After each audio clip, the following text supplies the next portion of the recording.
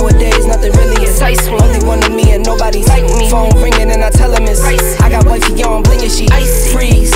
Photo, please, no photos.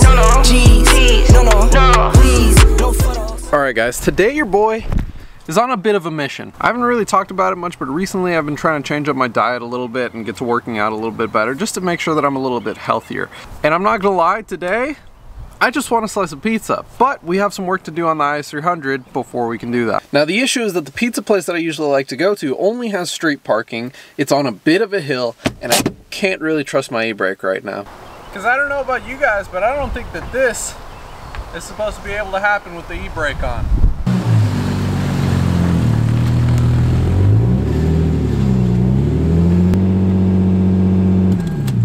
We're gonna have to move somewhat quick because I think it's gonna start raining here pretty soon. So let's see if all of those seasons of Drive to Survive have helped me become a better mechanic. I'm not saying it's looking promising, but I think it's looking promising.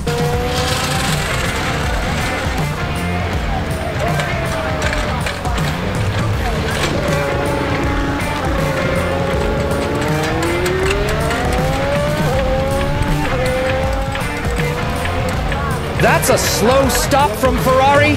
I don't know why the Jackman is taking so long to get the car in the air. It looks like this is their first time doing a pit stop. Charlie Leclerc looks mighty unhappy with the mechanics. This is just adding to the string of bad luck that has been plaguing this team. When will it end?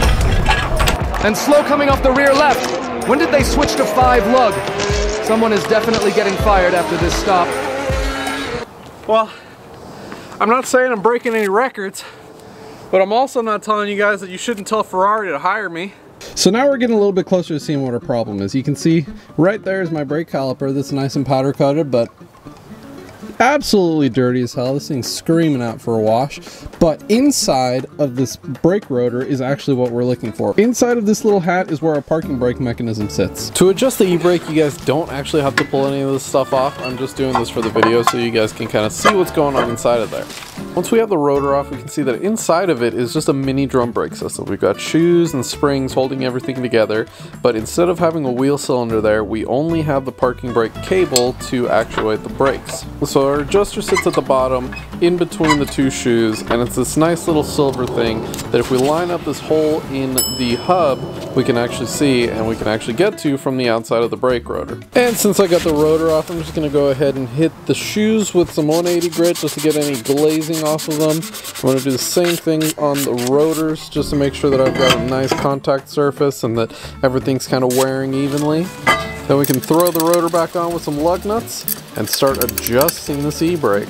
Now to adjust it, go ahead and find your most expensive snap-on screwdriver and try to shove it in the hole. When it doesn't fit, find the cheapest screwdriver you can find. If it came out of a furniture set, then that'll probably be the best one. And we're going to start turning that adjuster wheel at the bottom between the two shoes upwards. That's going to push the rotors out towards the drum section of the rotor hat and basically tighten the e-brake up. Now the way that I usually tell how tight these are is I go all the way until I lock the rotor in place with the shoes, and then I back it off like 3 to 5 turns, spinning the rotor every once in a while to make sure that the shoes are nice and settled inside of there. And before I put any wheels back on, I like to get back in and check the e-brake. I like to make sure that this is pretty firm at like 7 to 10 clicks, right in that range. So we got 1, 2, 3, 4, 5, 6, 7, 8, 9, probably 9 clicks until like that's full, like I can't pull anymore. So right about there should be good. So I'm gonna go ahead and throw the wheels back on and we'll see if this thing holds. Just picked up some bands, come again. They do what I do, I'm like Simon says. Yeah, I'm the running man, rapping rubber bands. They do what I do, I'm like Simon says. They do what I do, I'm like Simon says. Swerving, making plays, but Ferrari red. Never out my zone, touchdown in my hands. Only fam around me, I can't have no friends. Had to cut you off, you left me out for dead. Ever since I was a teen, had prices on my head. Had to cut you off, you left me out for dead. They do what I do, I'm like Simon says. Just pick up some bands.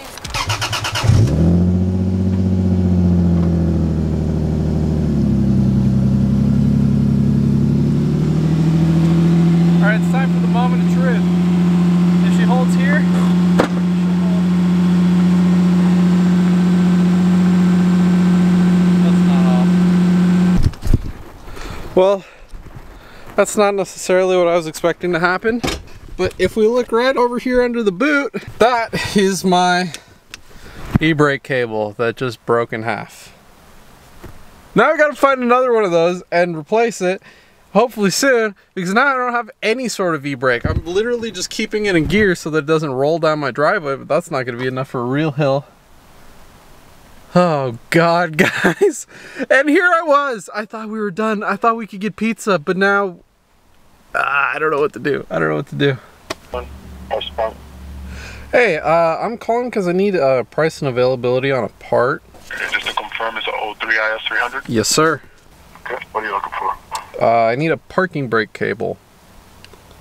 Should be the one from the actual parking brake handle to the next section, I'd say. One moment. This hold music kind of goes hard.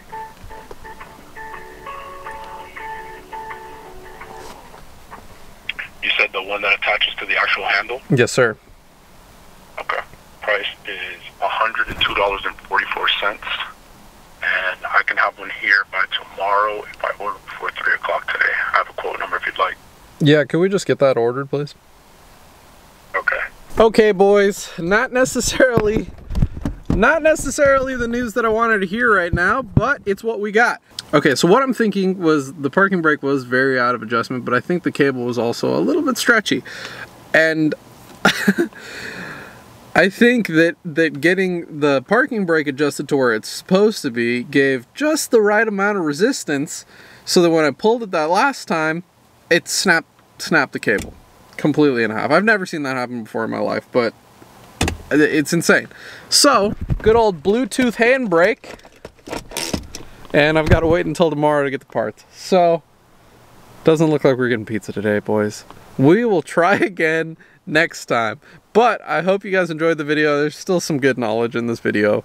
Unfortunately, we didn't get the payoff. I didn't get the payoff. It's gonna have to be another day of chicken, rice, and broccoli. It looks like the universe is just telling me I'm fat and shouldn't be going to get pizza, apparently. So, yeah, I hope you guys enjoyed the video. I will see you guys next time.